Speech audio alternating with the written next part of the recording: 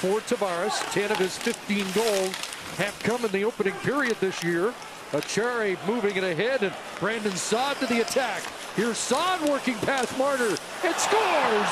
Shorthanded goal for Brandon Saad and the Blues. Chris, I mentioned the last time down as Marner was back, and he didn't really feel any pressure from Achari. Just sort of kept him to the outside, knew he had support. This is a different animal, though. Coming from deep, Saad's got some speed, and he's got some open ice. The one thing as a forward trying to play defense, you could see Marner never got turned around defensively.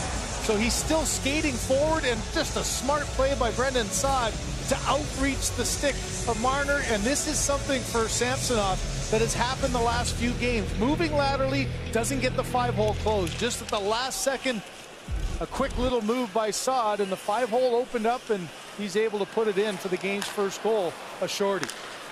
9th goal.